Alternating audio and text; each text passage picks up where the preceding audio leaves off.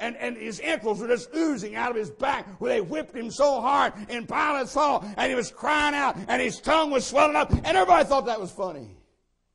But guess what? God's going to have the last laugh. God said, I'm going to laugh at them when their derision cometh. We don't think it's funny. We think it's wonderful. He died for us. We marvel at that. We say, why would he do it for me? All I know is grace, neighbor. It's grace. I praise his name. He saved me. Read on. He said, verse 7, all that see me laugh me to scorn, they shoot out the lip. Well, what about that? Try to look intelligent. Well, what do you think about this? What do you think about this fellow dying up here? What do you think? What do you care what you think? The Bible said here, they shoot out the lip, they shake the head, saying he trusted in the Lord, that he would deliver him, let him deliver him, seeing he delighted in him. Do you see the self-righteousness of this crowd? Well, he's trusting the Lord. I guess maybe God don't hear him. What do you think? What do you think about that, Abel? Do you think maybe God heard that guy? No, I don't think he did. Well, he trusts in God. Where's his God right now? That philosophical, self-serving, self-righteous bunch of hypocrites mock Jesus on the cross. But, buddy, it'll be a different day when he shows up again. Be a different day. Read on. Verse 9, but thou art he that took me out of the womb. Thou didst make me to hope when I was upon my mother's breast. I was cast upon thee from the womb. Thou art my God from my mother's belly. Be not far from me, for trouble is near. He was in deep trouble. He took that trouble willingly. He took it on himself willingly. He didn't run from it. He didn't shy away from it. He didn't say, I'm out of here. I'm going back to heaven. Trouble came, and he met it head on, thank God. I got news for you. You reject Jesus Christ, your Savior, you go on your merry way and die without Christ, you're going to have some trouble. Forever in hell. The Bible said, trouble is near, and there is none to help me. Jesus cried out off that cross, my God, why hast thou forsaken me? God couldn't look on sin. The Bible said he's of pure eyes and look on sin. My dirty sin and my filthy sin and your depraved sin was laid on Jesus Christ, God's Son, and God turned his back on him and judged that sin on Christ. In hell, people will cry out, oh my God, save me, save me. God's going to turn his back.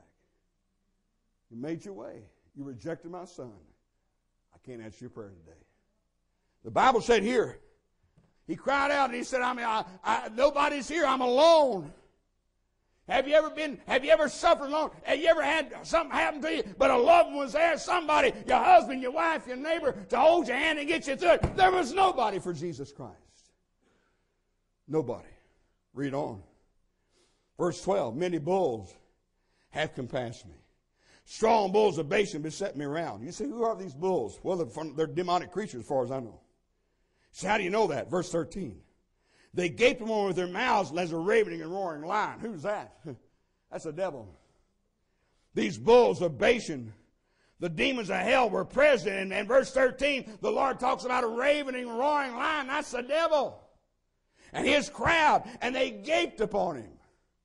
He hung there, and they gaped upon him. They said, all right, show us what you got. Show us where you are. You said you were the Son of God. Let's get down off that cross. They gaped upon him. And neighbor, let me tell you something. In hell, you die without Christ. In hell, they'll gape upon you.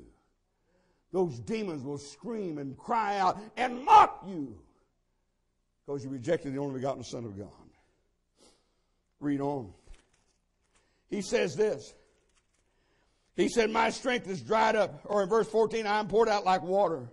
My bones are all out of joint. My heart is like wax. It melteth in the midst of my bowels. He was on fire inside.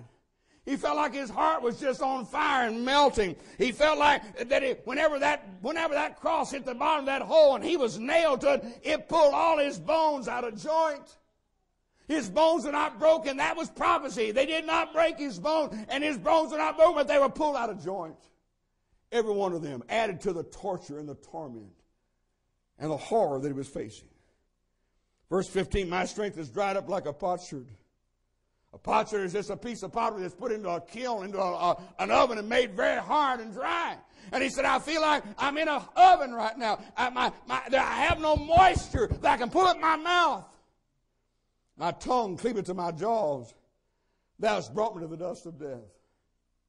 You ever been so thirsty? You ever been so thirsty that your tongue just stuck to the inside of your jaw?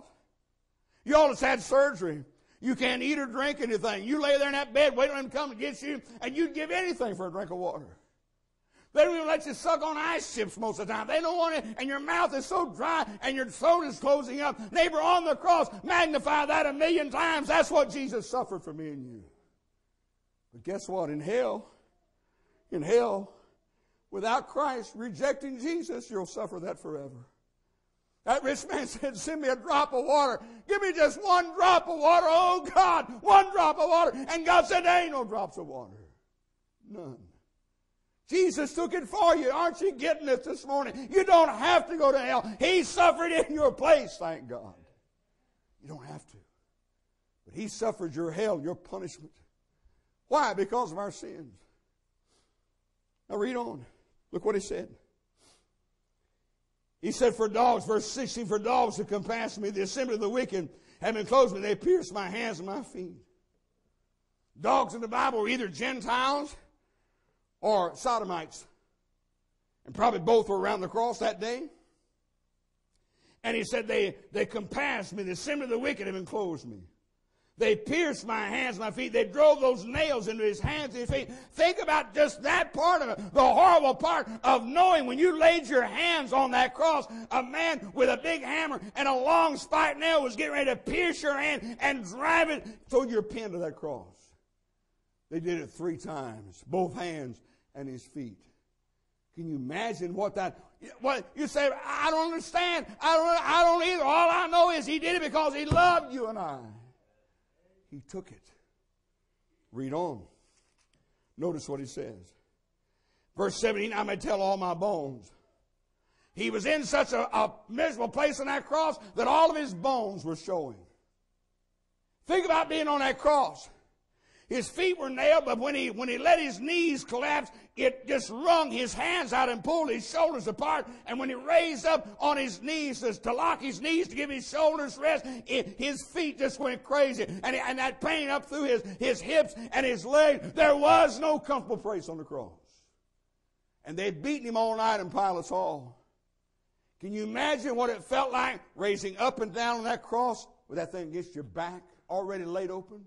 Already infected, already bloody, already skin exposed and flesh exposed, but there was no comfortable place. And for all those hours, he tossed and turned and cried out on that cross.